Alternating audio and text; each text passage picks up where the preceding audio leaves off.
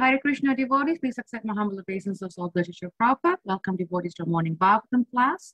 This morning we'll be discussing on Srimad-Bhagavatam, Canto 1, Chapter 9, verse 35, and the chapter is entitled The Passing of Bhishma Dev in the Presence of Lord Krishna.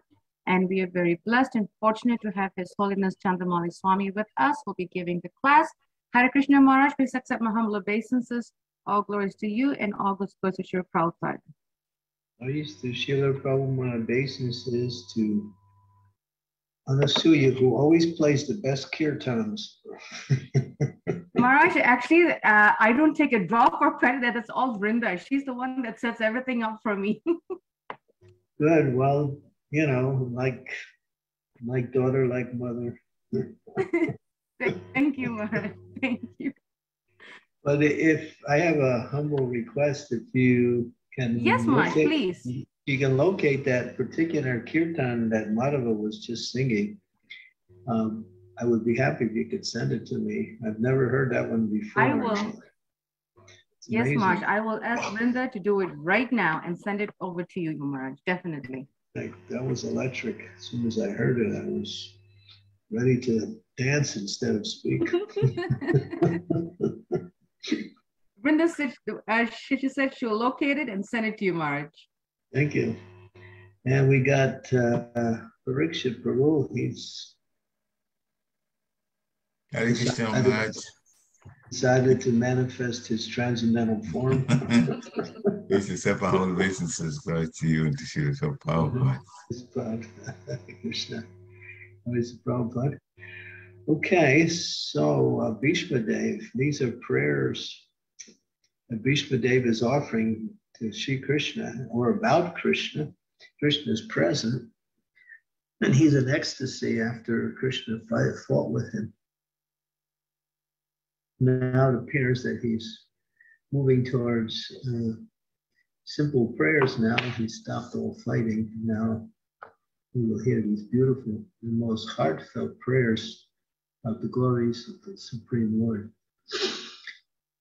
Om Namo Bhagavate Vasudevaya, Om Namo Bhagavate Vasudevaya, Om Namo Bhagavate Vasudevaya.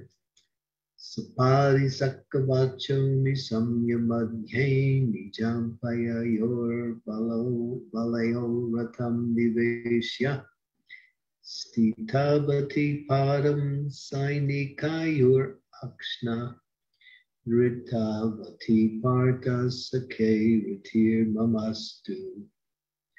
Translation. In obedience to the command of his friend, Lord Shri Krishna entered the area of the battlefield of Kurukshetra between the soldiers of Arjuna and Duryodhana. While there, he shortened the lifespans of the opposite party by his merciful glance. This was done simply by his looking at the enemy. Let my mind be fixed upon Krishna.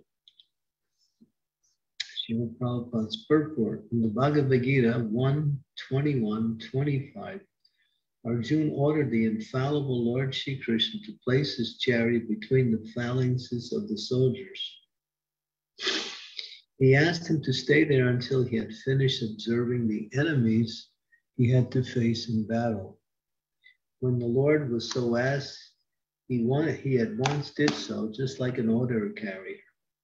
The Lord pointed out that all the important men on the opposite side, saying, here is Bhishma, here is Drona, and so on. The Lord, being the supreme living being, is never the order supplier or order carrier of anyone, whoever he may be. But out of his causeless mercy and affection for his pure devotee, sometimes he carries out the order of the devotee like an awaiting servant. By executing the order of a devotee, the Lord becomes pleased as a father is pleased to carry out the order of his small child. This is possible only out of pure transcendental love between the Lord and his devotees, and Bhishma Dev was quite aware of this fact. He therefore addressed the Lord as the friend of Arjuna. The Lord diminished the duration of life of the opposite party by his merciful glance. It is said that all the fighters who assembled on the battlefield of Kurukshetra attained salvation by personally seeing the Lord at the time of death. Therefore, his diminishing the duration of life of Arjuna's enemy does not mean that he was partial to the cause of Arjuna. Actually, he was merciful to the opposite party because they would not have attained salvation by dying at home in the ordinary course of life. Here was a chance to see the Lord at the time of death and thus attain salvation from material life. Therefore, the Lord is all good, and whatever he does is good for it, and is for everyone's good. Apparently, it was for the victory of Arjuna, his intimate friend, but factually, it was also good for Arjuna's enemies. Such are the transcendental activities of the Lord. Whoever understands this also gets salvation after quitting this material body. The Lord does no wrong in any circumstance because he is absolute, all good at all times.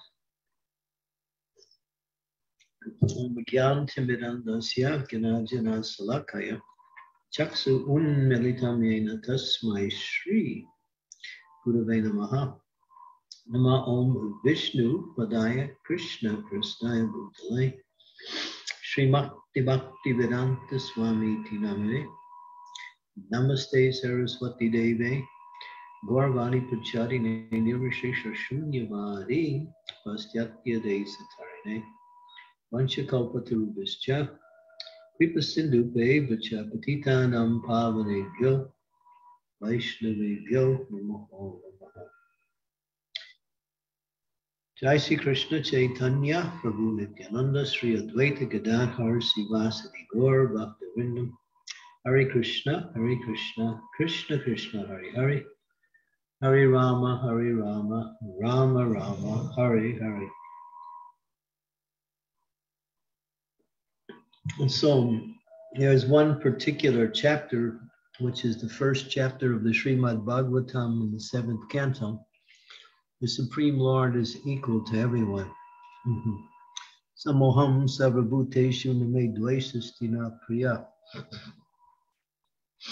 That he makes this statement himself, and he also solidifies this by his devotees glorifying him in this way. And here we have an example of Bhishma Dev, who can see by his transcendental vision that although he shortened the durations of life, Krishna shortened the duration of life of the enemy soldiers, that's those on the side of Duryodhana, he was not at all giving them something less than something good. In other words, he was benedicting them.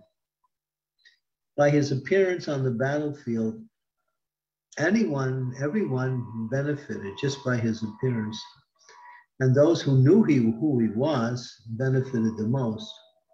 But even those soldiers who died in his presence actually got attainment to the heavenly realms.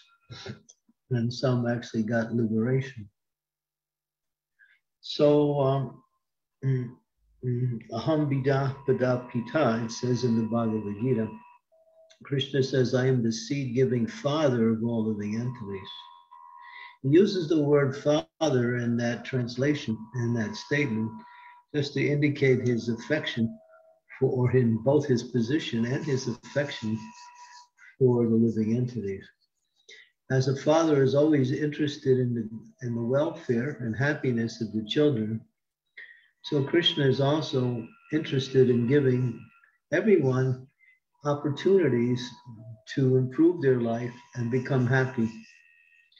Those who take the Krishna consciousness are intelligent because they understand not only what is their best interest, but how to please the source of existence, Krishna.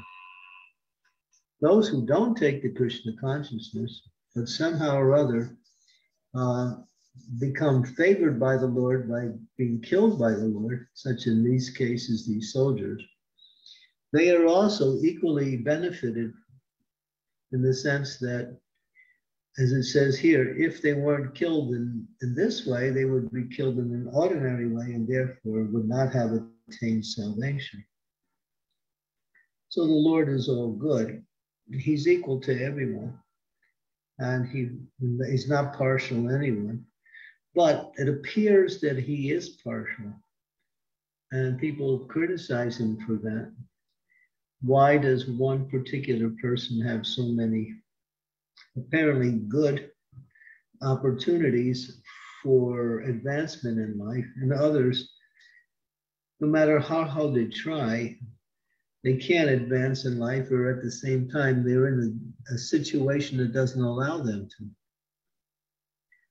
But it is not the Lord's doing that these apparent differences come up in life. It is simply according to the living entity's desires. So if one desires to serve the Lord and please the Lord through that service, then the Lord becomes inclined to help that person by sending them the spiritual master, sending them the scriptures, and many times sending them the holy name, and many times personally appearing on earth. And those who want to enjoy the property of the Lord at the expense of others, they also get the mercy of the Lord. Either they get killed or they get punished by material nature to correct their wrongdoing, their wrong mentality, which leads to their wrongdoing. And that is another form of mercy. So whether it's directly or indirectly, whether it's for the demons or for the devotees or anyone in between, the Lord is always good here. As Prabhupada said, factually it was good for the Arjuna's enemies. So this is the Lord. People today have a difficulty with this thing. There was one particular book that was published about 60 years ago, which was entitled, "Why Do Bad Things Happen to Good People?" And it was written by a rabbi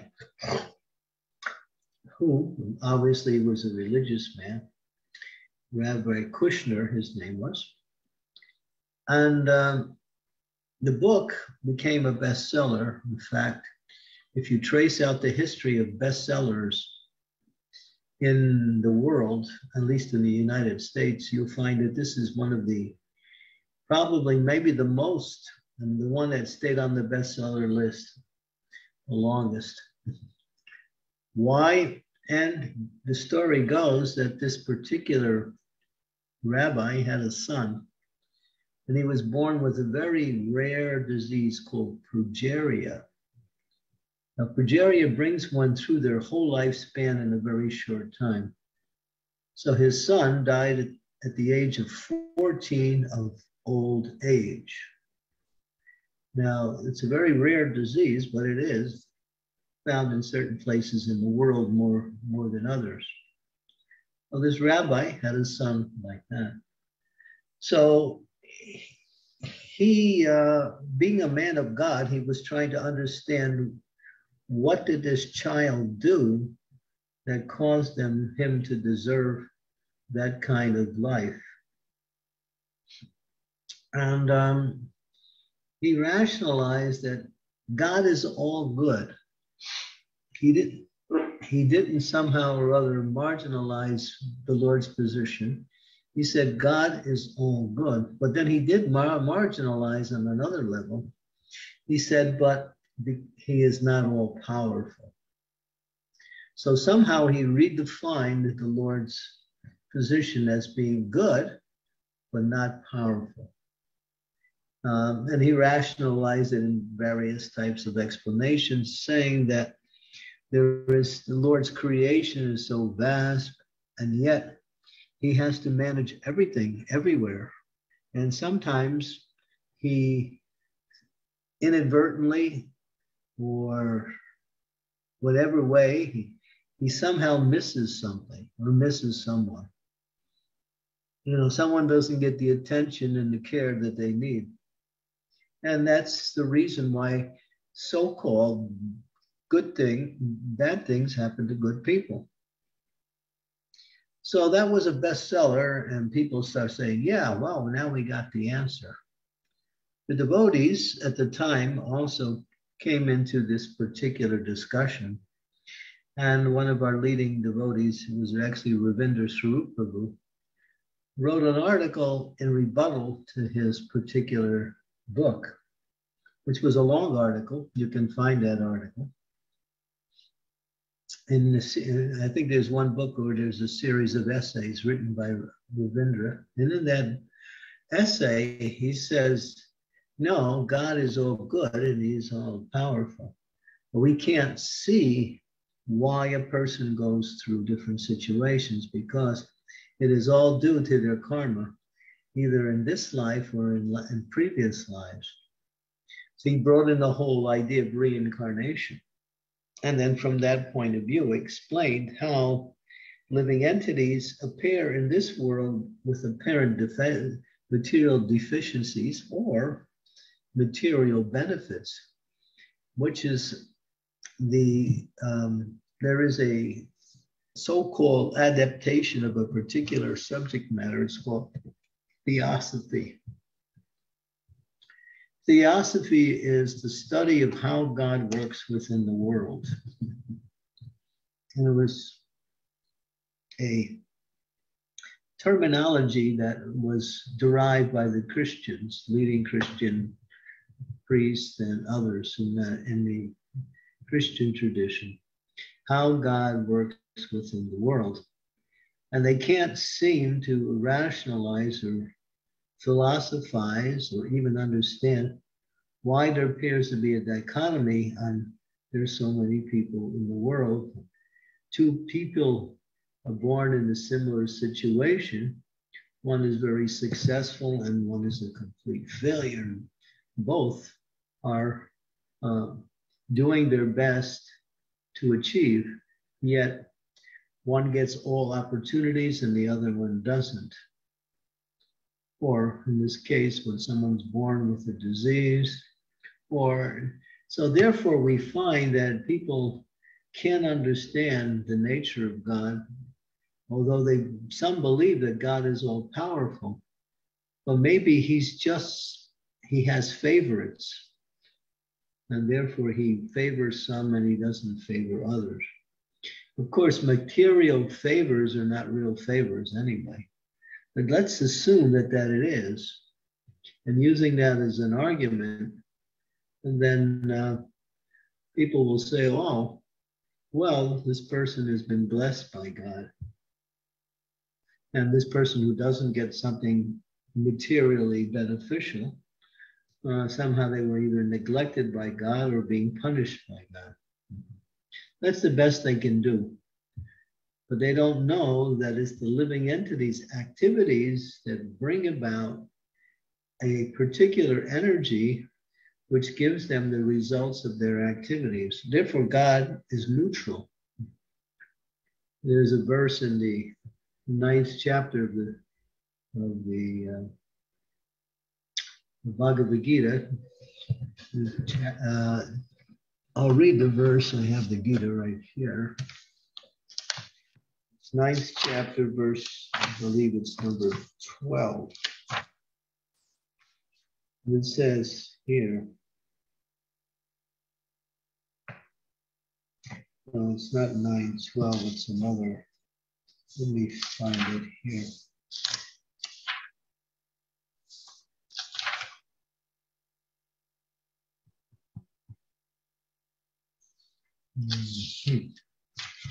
Let's see, where is that verse?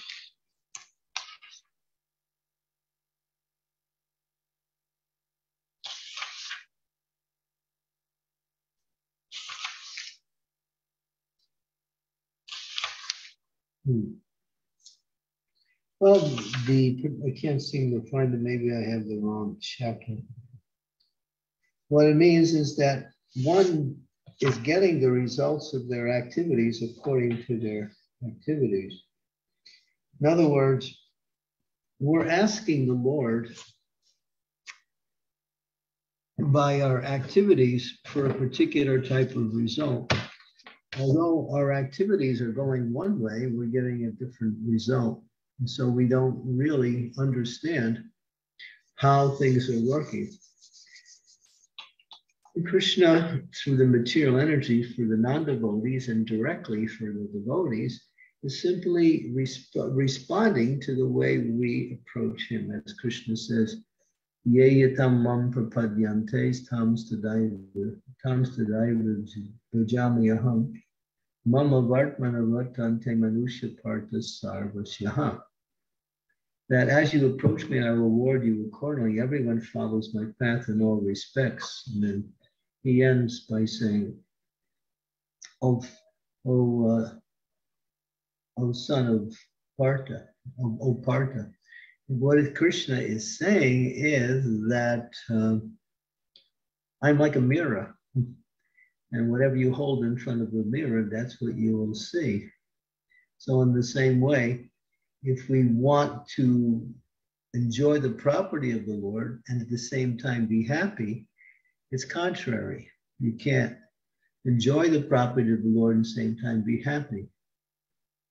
Because these two things don't go, because the property of the Lord belongs to the Lord. And those who try to enjoy the property of the Lord without offering the property of the Lord to the Lord in devotion, get the reactions of their activities, which are either good, bad, or mixed. And even if they are good, in due course of time, because of the nature of everything material, which is mutable, it changes into something different.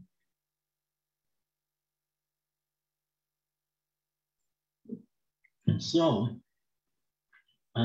here we see how the Lord is being glorified by Bhishma Dev, by simply by his presence in the form of his glance, he was liberating everyone.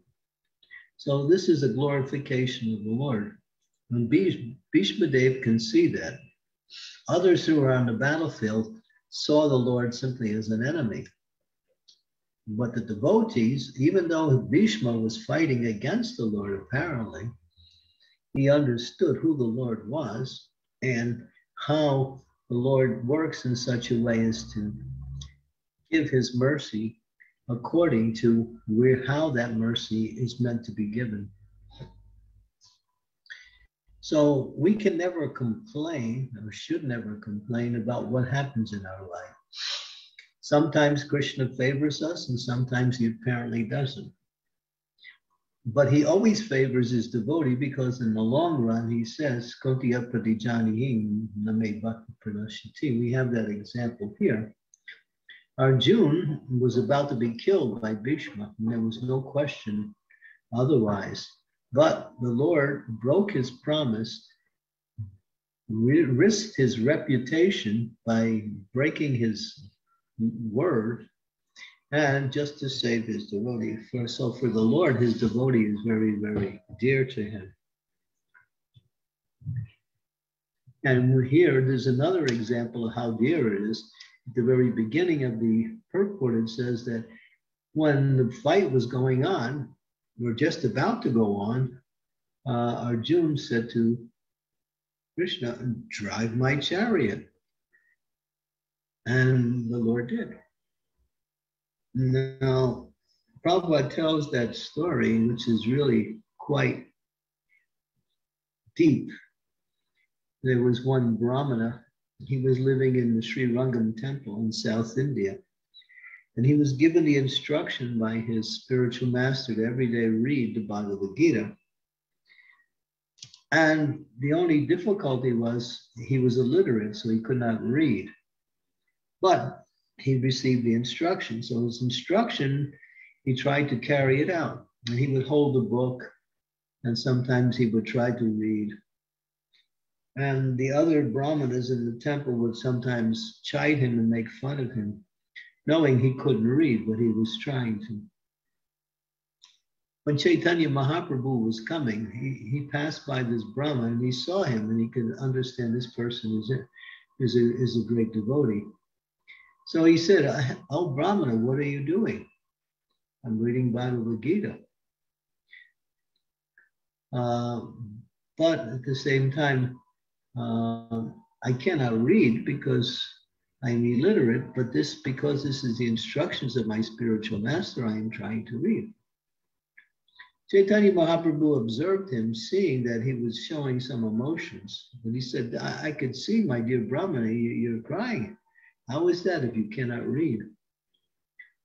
Well, he said, actually, when I see this picture, and he pointed to the picture that's on the cover of Bhagavad Gita, where Arjuna is on the chariot and Krishna is driving the chariot. He says, when I see how the Supreme Lord, the Lord of all lords, he takes the position of a humble servant to serve his devotee, I feel very, very emotional.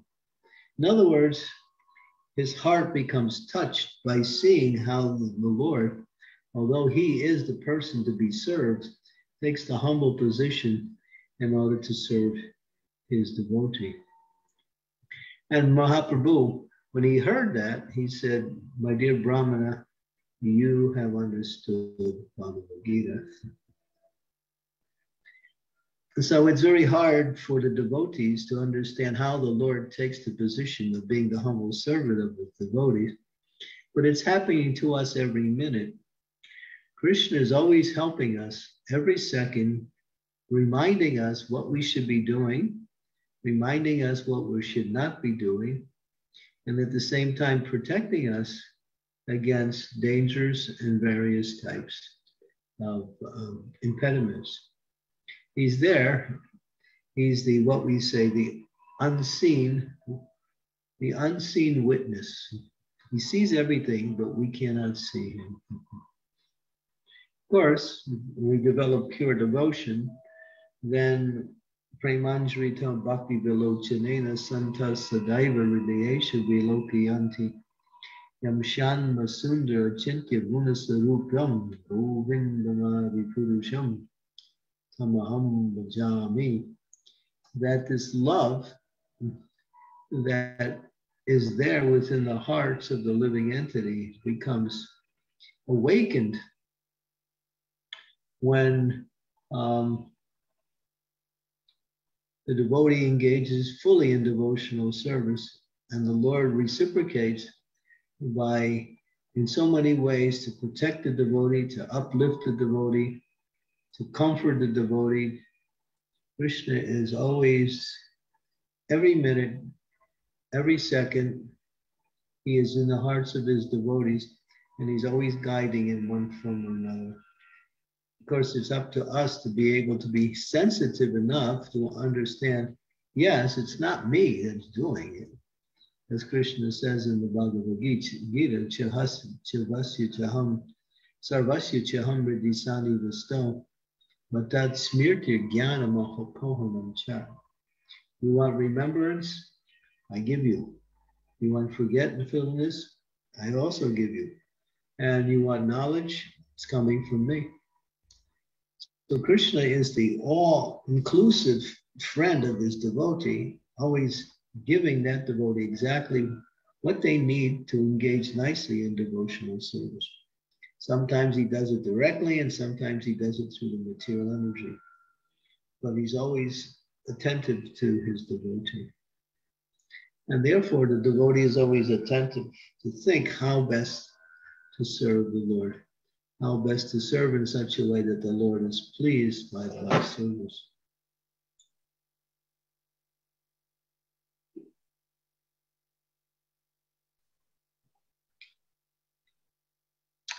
So this verse, and especially particularly this purport, is really one of the intimate statements about the nature of the Lord and how he is not partial, at the same time always serving not only his devotees, but all living entities in one way or another.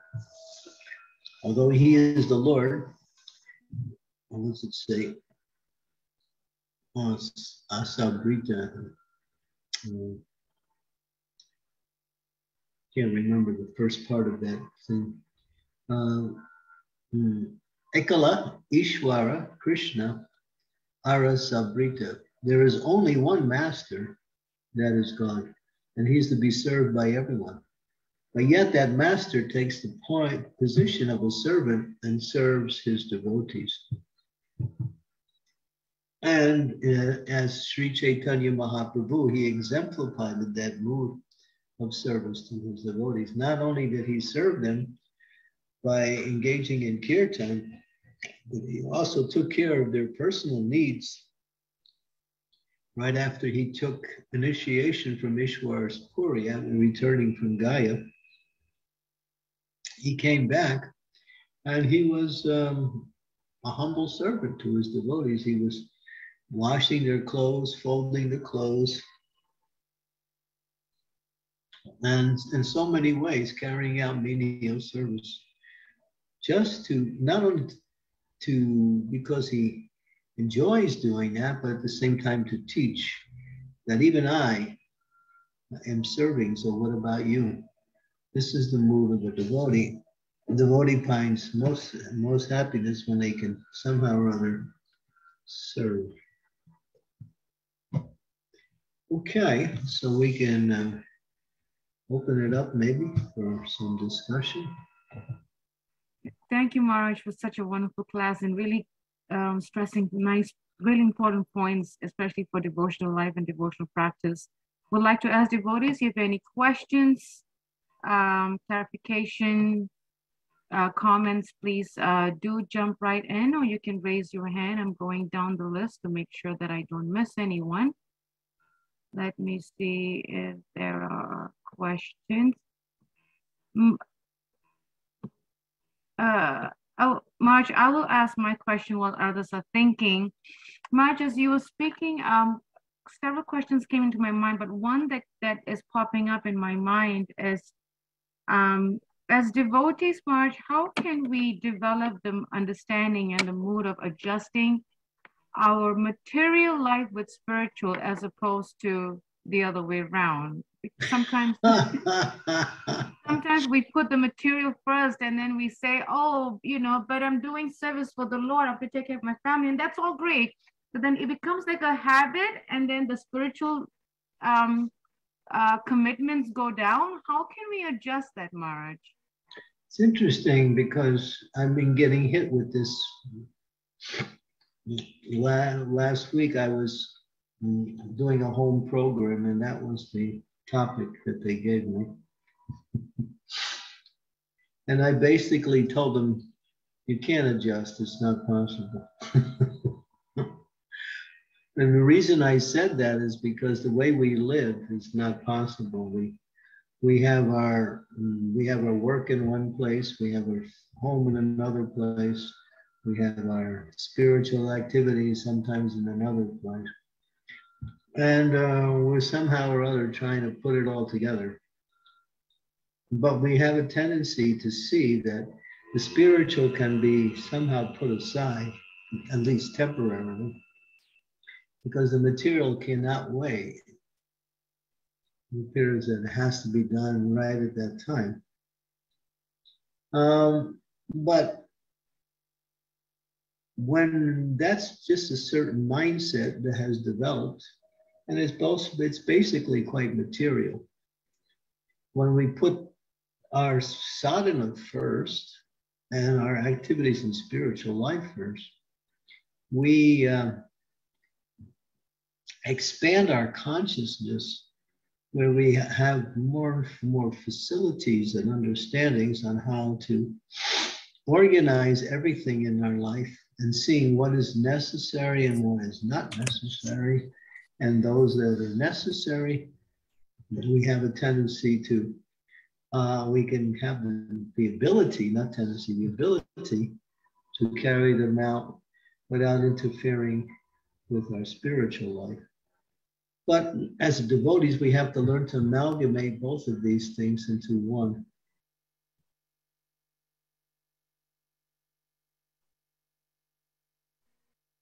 I just remembered to do this for you, Marge. I'm sorry. Yeah. Okay.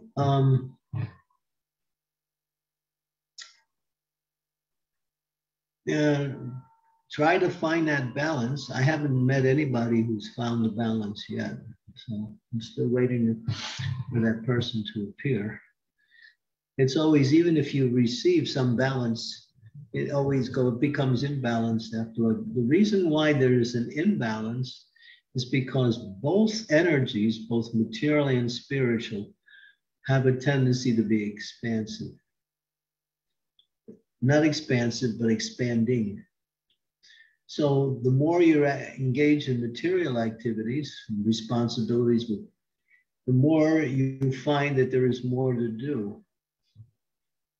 And when you, same thing in spiritual life, when you emphasize the spiritual, that's always increasing too. So wherever you put your attention, there's going to be an increase. You see people are going to work and they find themselves having more and more work. They try to minimize it and cut it off at a certain time, but it carries over in some way. So all I see with devotees who are struggling with this particular feature of balance is that they continue to struggle, that's all. So I guess say, do your best. And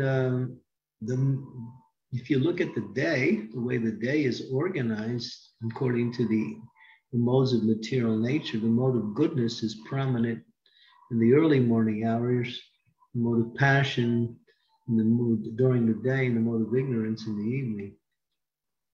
So what does that indicate? That in the first thing is our spiritual practice.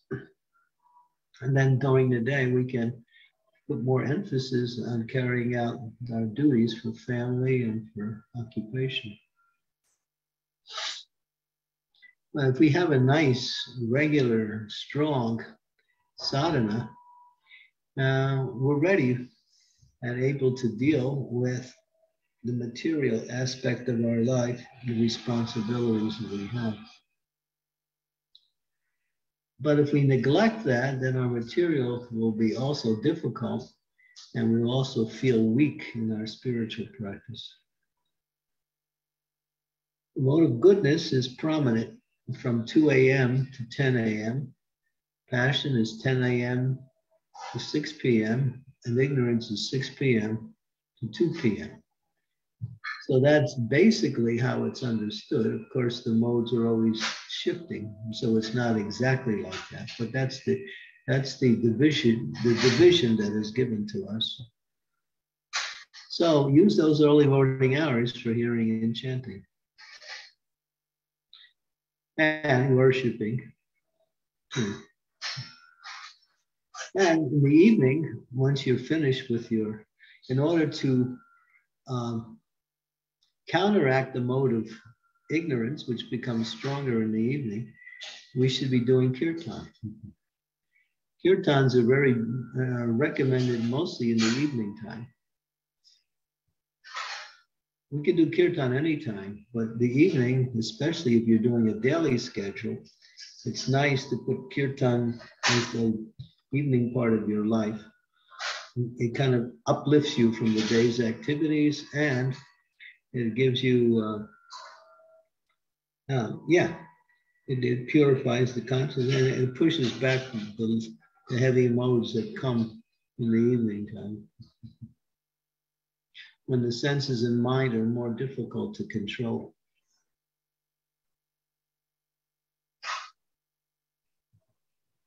Thank you, Maharaj. Thank you so much. Any questions from devotees?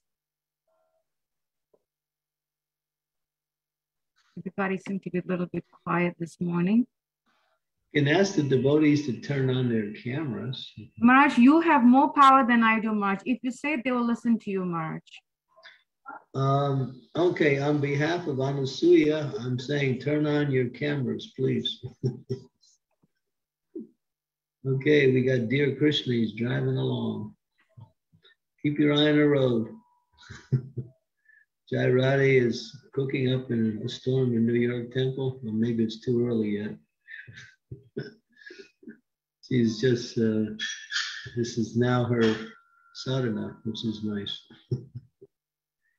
We got Anasuya's wonderful mother.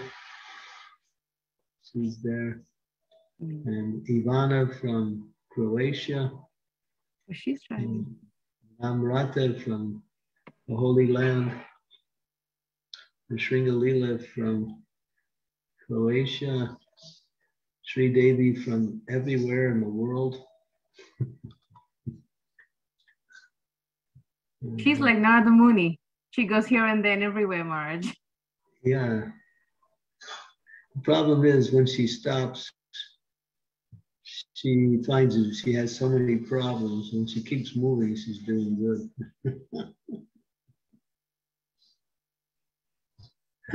Narada Muni had the same problem. He couldn't stop.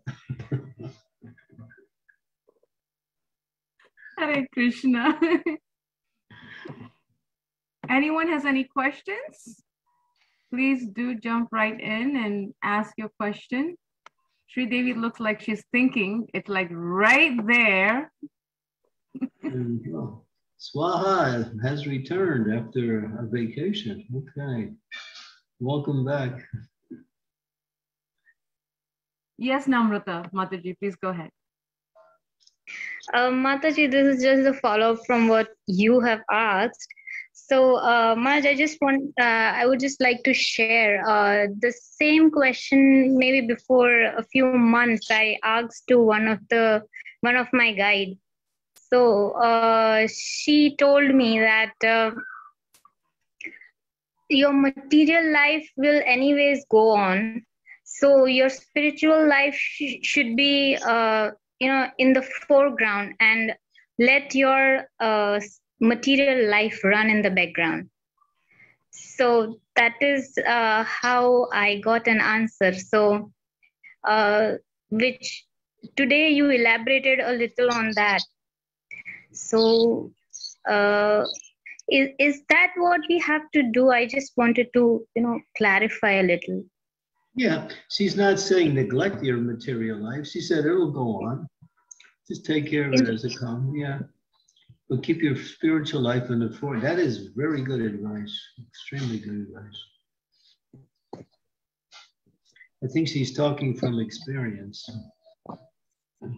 Yes. Yeah, that's very good advice. Keep your spiritual life in the foreground. Your life will go on somehow.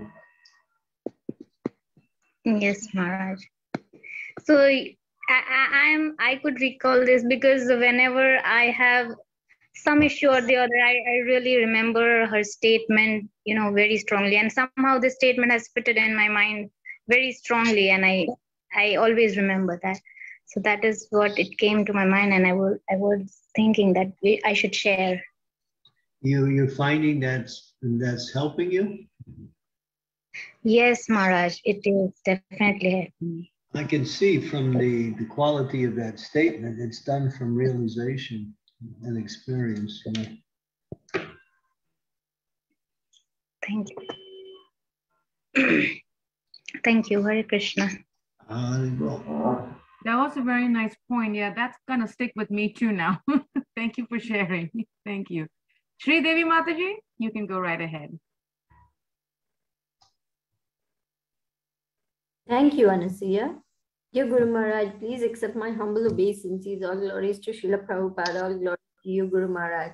It's exactly on the point of Namrata, what she said is coming to my mind. I just want to share this experience that for the past few days, certain, material considerations were coming up, and I was thinking, no, I have to take care of this. I have to take care of this. And if I don't go to temple in the morning, it's okay because I have to deal with this. And boom, that was fully in it, getting anxious, getting this. And then within 2 days, I realized, oh, this is no good. This is not good for my material or spiritual life. And immediately I got back into the rhythm of going for the morning program. I found my anxiety abating, my worry abating, and I was just becoming more detached and more surrendered to whatever Krishna desires. I stopped being, the controller and pushing for an outcome. That's And it's not possible. I mean, but you can at least lessen the effect of it, but not completely. And I realized Mangalarti is a must, Darshanarti is a must, Guru Puja is a must. There's no way I can survive without it. I cannot. It just, the material energy is too powerful for me. I just cannot circumvent it by pretending that I can deal with it. 2 days, if I don't go to the temple, nothing will happen. Big things happen. And I will learn that I just cannot afford to skip all those things, Guru Maharaj. Yeah, I have the same experience. I'm here 2 doors down from the temple, and I have the opportunities to organize my schedule accordingly. And so I try to find that schedule that allows me to facilitate the temple needs in terms of the responsibilities that I've been asked to do from the temple, and at the same time, my general service. And so it's a constant evaluation of the situation and seeing where to put your attention and energy at. Make a schedule that you can work with, and you may also find opportunities to adjust the schedule according to time, place, and circumstance. But I like what Namrat said, just keep your spiritual life foremost. The material life will somehow go on.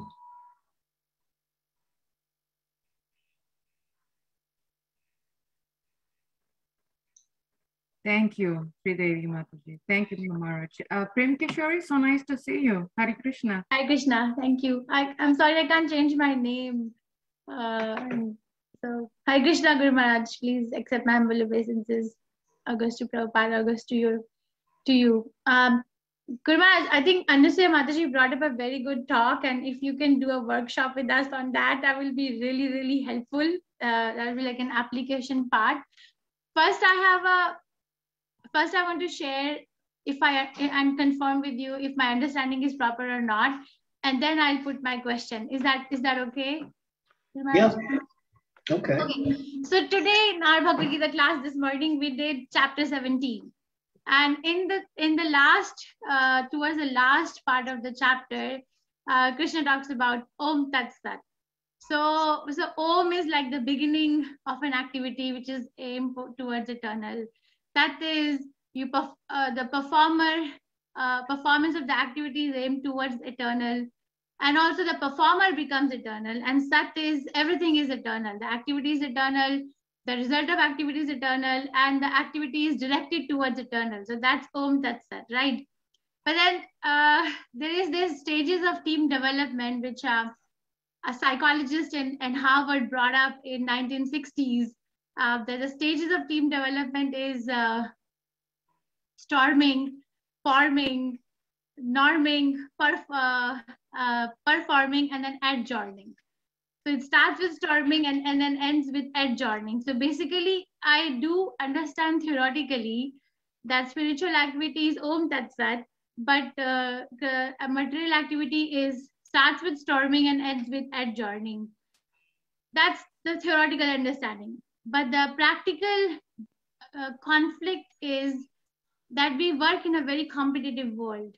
And if you don't keep up with the constant change that is happening, and I don't know how do you even keep up with the change that happens, then there is a feeling that, oh, you are lagging behind. Oh, you're lagging behind. So that affects the self-esteem at some level. And that also affects, because I'm not so elevated in Krishna consciousness, that also affects that, oh, so what should I do? Where do I get this time? How do I like divide myself into 10 different incarnations to do everything? So theoretically, yes, spiritual life is to be given the most importance, and you gave that, okay, do it in the morning, but practically the application is difficult. So How do we keep up? I asked this question in one of our Bhakti Vedanta Medical Association retreats many years ago to Guru Bhakti Mataji from Texas. She's a internal medicine doctor, but she's Sabal Krishna Maharaj's disciple, and then she's also very much involved, and she's a temple president's wife in Texas at that time. I don't know now. And I asked her, so she said that she herself questions this, that why is she still continuing with her practice when she's convinced more and more about the Krishna conscious part of the life. And she said Krishna covers up. And then she gave so many examples of how Krishna covers up if you focus more on Krishna consciousness. But the person at my level, how do you do it? Maybe we can request a workshop. Well, I know a little bit about your situation, and I know that your work schedule is never the same. So you're sometimes working during the time where you should be, and then most of us are chanting and reading. And so you have a very difficult schedule. I mean, and you're also on call too. So I think in your situation, you have to see how your schedule is keeps getting adjusted according to your occupation, which is the main thing that keeps pulling your schedule in different directions. And then try to set up some kind of system of organization where you can work in that ever fluctuating, ever adjusting schedule, and then be ready to adjust. I'm similar. I've had that similar experience when I travel, because sometimes our travel times are during the times where we should be chanting or reading, and our rest gets thrown off. Our prasadam times get changed. So we keep adjusting, but keeping your mind on Krishna during all of this really helps. Is not only helps, but it's needed, because you can get kind of what we say pulled into a more than, as you say, you start to feel like you're not up to the par or you're up to the standard. If you're gonna have to remain Krishna conscious through all of these, when we say up and down, that you are constantly being faced with. So somewhere in your schedule each day, you have to have a time when you can really sit down and chant and focus. And that has to be placed in the schedule somewhere. I can't say where with you, because I know your schedule is somewhat erratic. Not erratic, but it's according to the hospital. So you have to work according in that way.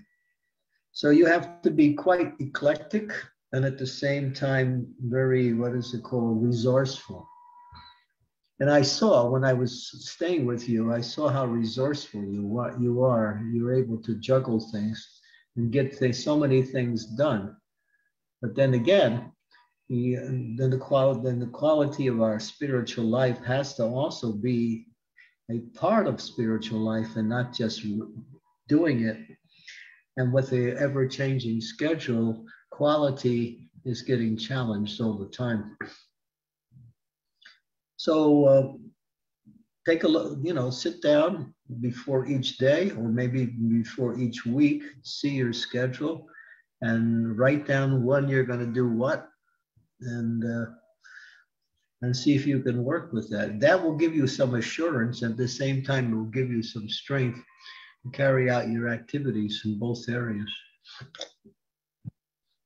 You're unique, because I know you work, sometimes you work throughout the whole night. And then the next morning you come back at 9 o'clock in the morning and you're tired or you want to take rest. But then again, where's the sadhana?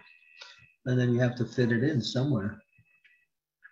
So I think for you needed kind of like to really hone into a schedule and look at it and see how best you can work with it. You have to be a good time manager. you have to be a good time manager with your schedule. Thank you very much. And you have to allow for, the unexpected to come in. The unexpected is the kids need more time than you have available. So, yeah.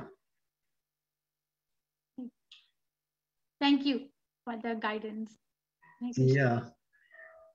I think if you seriously look at it, sit down, and then also be a little flexible, be ready to adjust accordingly, you'll have something to work with. And that'll give you some assurance and some enthusiasm that, you're doing the right thing. Yes. Thank you. But then there is a guilt trip from ISKCON. Like I'm with the movement for 20 years, and the guilt trip is that we have invented words like full-time devotee and part-time devotee. So no, there's no such thing as these things. If you go to temple, I've heard. Maybe I'm wrong. I'm not challenging you, Guru Maharaj, but I'm just saying that what I've heard, that you go to temple and join full-time and be a full-time devotee. But then if you're not, then you're a part-time devotee. So what is a part-time devotee? Well, Prabhupada gave a kind of an analogy to something like that. And this is what he said. He said he was talking about stock, selling and buying stocks. He said, if you stay at the New York Stock Exchange and you're there all the time, you're constantly buying and selling. So you're always on top of the activity. But if you do stock work from the outside, you're not going to get so many opportunities to do the same. So he was saying that living in the temple gives you more opportunities for devotional activity. Whereas living outside, you still can perform devotional activities, but the opportunities are not as available, and you have to arrange everything in your own self. So he was using that example to show availability according to position, availability of service. Right. So that's true, yeah. But part-time and full-time is just a word that doesn't apply. Because someone living outside can be a full-time devotee, and someone living in a temple can be a part-time devotee, depending on their consciousness. Okay. And it's Krishna consciousness. It's not temple consciousness or outside the temple consciousness. It's Krishna consciousness. Thank you. I think you hit the nail. Thank you. Yeah, I do. Thank you very much. Thank you. Thank you. Best wishes. Thank you. Thank you. Hare Krishna Maharaj. I accept Hare my humble Krishna. obeisances, all glories to you and Srila Prabhupada. So, in Prem Kishore Mataji's case, we may be unique, but there are other people. I know Madhvacharya goes to that too, Washington, D.C. Yeah. Also has to, do surgery and be there. The schedule's changing sometimes.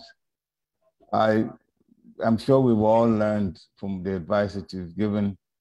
When it comes to the only thing that I've been taught and lived by, even though I'm not in that situation that Prem Kishore is in at all, and I'm even retired now, but to adjust when it comes to the sadhana, when to do it, and sometimes the person is home at the time that normally we do in the morning, maybe they just were in the hospital at the time.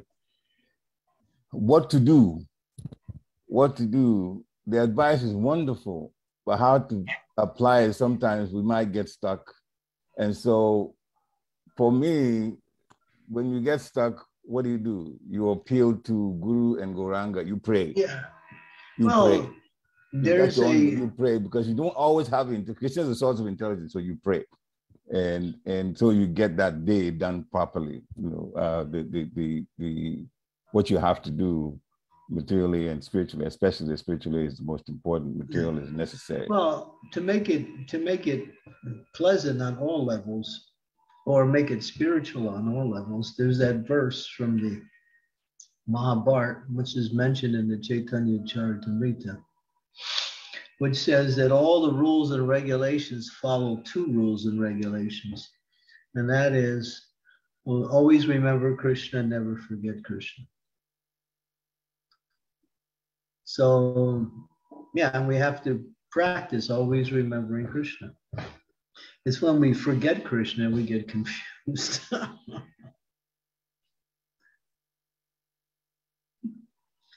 Thank you, Maharaj. Thank you, Marge. That was a very nice question by Prem Kishore. And I like your point, Marge. And that was a very nice reminder for me too about the full-time and part-time lingo that sometimes plays on devotees' mind. That was nice, because I do know many devotees who don't live in the temple and live outside, and they work, but they're very full-time in their consciousness. Very much so. It's a way sometimes to see superior and inferior, and which is artificial and wrong. And it's also another way to give an excuse that I live outside the temple, so I can't be so Krishna conscious.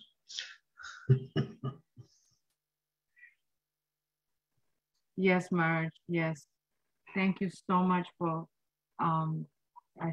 adding light to that. Thank you. Are there any other questions? We just passed the 8 o'clock hour, and I know it's close to Maharaj's lunchtime in Slovenia, I think, if I'm not mistaken. Yeah, the lunch hasn't even come yet, so I'm still good. If there are no questions, let me just go down the list so I don't forget any, so that I don't miss anyone. That is, if you have any questions, any comments, okay. And if there isn't much, would you like to chant around before lunch comes? Yeah. Okay.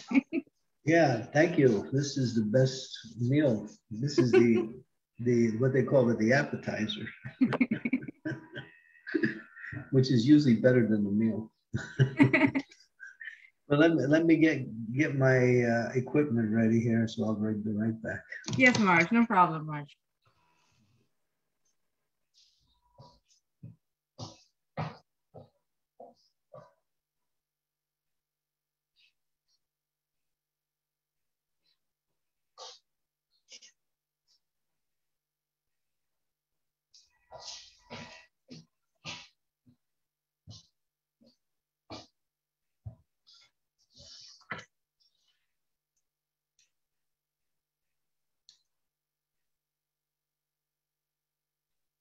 Okay, so we'll begin by invoking the mercy of the Panchatattva.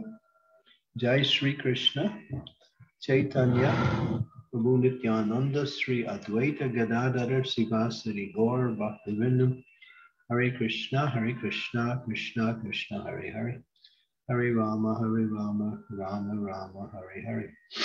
Hare Krishna, Krishna Krishna, Hare Hare. Hare Rama, Rama, Hare Hare. Hare Krishna, Krishna Krishna, Hare Hare. Hare Rama, Rama, Hare Hare. Hare Krishna, Krishna Krishna, Hare Hare. Hare Rama, Rama, Hare Hare. Hare Krishna, Krishna Krishna, Hare Hare. Hare Rama, Rama,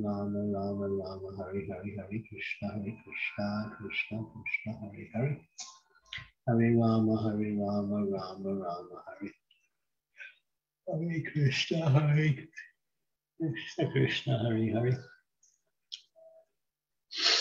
Hare Rama, Rama, Hare. Hare Krishna, Krishna, Hare Hare. Hare Rama, Rama, Hare Hare. Hare Krishna, Krishna Krishna, Hare Hare. Hare Rama, Rama, Hare Hare. Hare Krishna, Krishna Krishna, Hare Hare. Hare Rama, Rama, Hare Hare. Hare Krishna, Krishna Krishna, Hare Hare. Hare Rama, Rama, Hare Hare. Hare Krishna, Krishna Krishna, Hare Hare. Hare Rama, Rama Rama, Hare Hare, Hare Krishna, Krishna Krishna, Hare Hare. Hare Rama, Rama Rama, Hare Hare, Hare Krishna, Krishna Krishna, Hare Hare, Hare Rama, Rama, Hare Hare. Hare Krishna, Krishna Krishna, Hare Hare, Hare Rama, Rama, Hare Hare. Hare Krishna, Krishna Krishna, Hare Hare, Hare Rama, Rama, Hare Hare. Hare Krishna, Krishna Krishna, Hare Hare, Hare Rama, Rama, Hare Hare. Hare Krishna, Krishna Krishna, Hare Hare, Hare Rama, Rama, Hare Hare. Hare Krishna, Krishna Krishna, Hare Hare. Hare Rama, Rama, Hare Hare. Hare Krishna, Krishna Krishna, Hare Hare. Hare Rama, Rama, Hare Krishna, Krishna, Hare Hare, Hare Rama,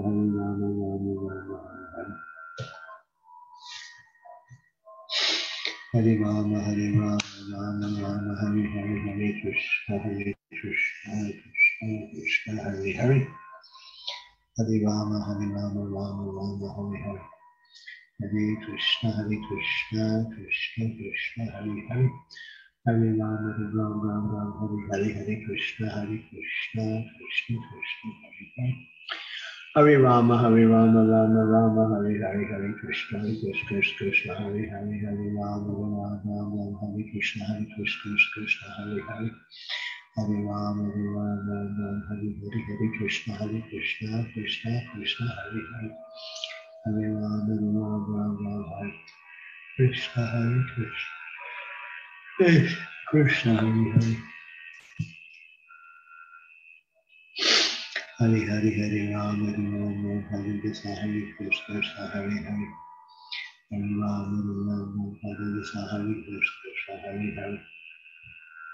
Hare Rama, Hare Krishna, Krishna Hare Hare. Hare Rama, Hare Krishna, Krishna Hare Hare. Hare Rama, Hare Hare, Krishna, Krishna. Hare Rama, Hare Krishna,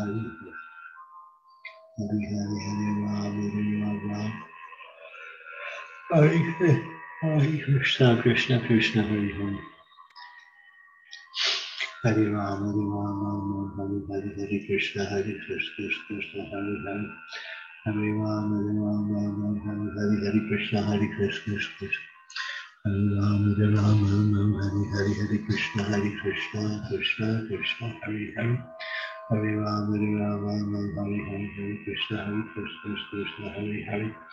Hare Rama, Rama, Hare Hare. Hare Krishna, Krishna Hare Hare. Hare Rama, Rama, Hare Hare. Hare Krishna, Krishna Hare Hare. Hare Rama, Rama, Hare Rama, Hare Krishna, Hare Hare. Hare Rama, Hare Krishna, Krishna Hare Hare. Hare Rama, Hare Krishna, Krishna Hare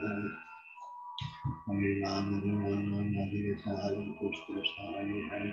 Hare Rama, Hare Krishna, Krishna Hare Hare. Hare Hare, Hare Rama, Krishna Krishna Hare Hare. Hare Rama, Hare Krishna, Hare Rama, Hare Krishna, Krishna Krishna Hare Hare. Hare Rama,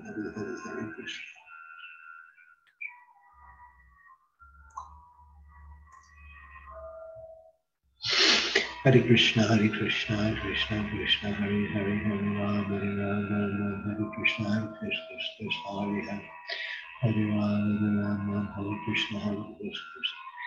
Hare Rama, Hare Krishna, Krishna Hare Hare. Hare Rama, Hare Krishna, Hare Rama, Hare Krishna, Krishna Krishna Hare Hare. Hare Rama, Hare Hare. Krishna, Hare Krishna, Hare Hare, Hare Rama, Hare Rama, Hare Krishna, Hare Krishna, Hare Hare. Hare Rama, Hare Krishna, Hare Krishna, Hare Hare.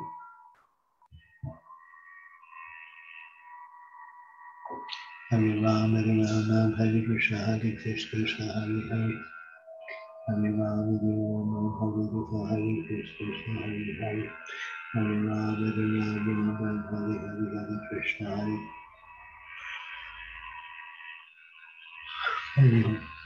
Hare Rama, Hare Krishna, Hare Krishna, Hare Hare. Hare Rama, Hare Krishna, Hare Krishna. Hare Rama, Hare Krishna, Hare Krishna, Hare Hare. Hare Rama, Hare Krishna, Hare Krishna, Hare Hare. Hare Rama, Hare Krishna, Hare Krishna. Hare Rama, Hare Krishna, Hare Krishna, Krishna.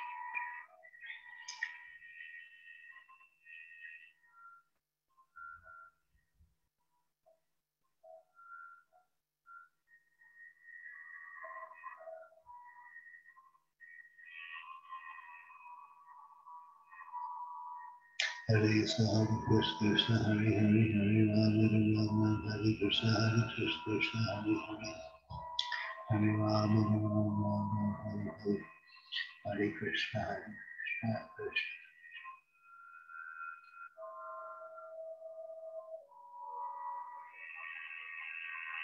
Hare Krishna, Hare Krishna, Krishna. Hare Hare, Hare Rama, Hare.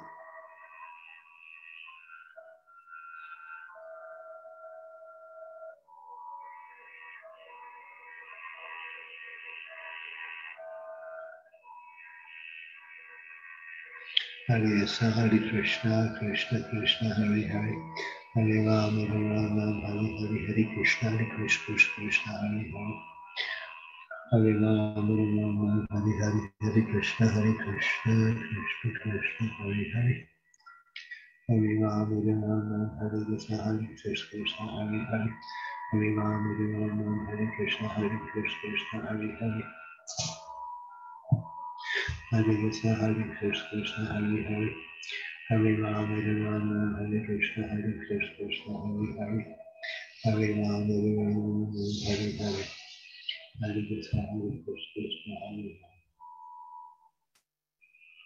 Hare Krishna, Krishna Krishna, Krishna Hare Hare. Hare Rama, Hare Krishna, Krishna, Krishna, Hare Hare. Hare Rama, Hare Krishna, Hare Hare.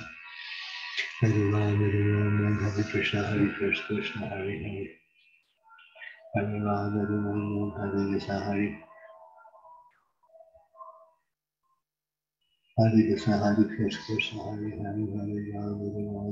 Krishna, Hare Krishna, Krishna, Hare Hare. Hare Rama, Hare Krishna, Krishna. Hare Rama, Hare Krishna, Krishna, Hare Hare. Hare Rama, Hare Rama, Hare Krishna.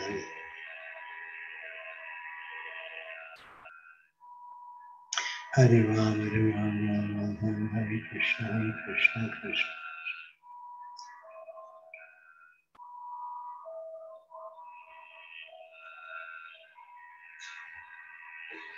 Hare Rama, Hare Krishna.